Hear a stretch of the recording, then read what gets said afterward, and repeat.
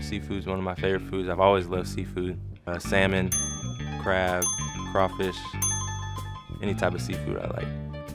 Yeah, look at me, look at me. Look at me, look at me. Look at me. R&B, Brent Faiyaz, favorite musician.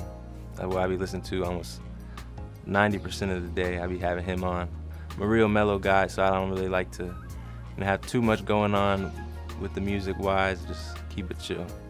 Anybody that knows me knows this. Tryphobia, fear of little holes.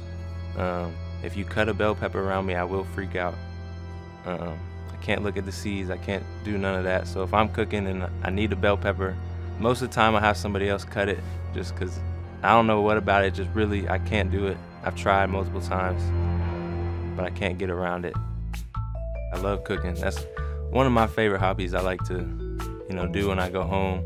It kind of just relaxes me. Just another way I can express myself. My boys at Oregon know this. The seafood pasta I used to make all the time. They like that a lot.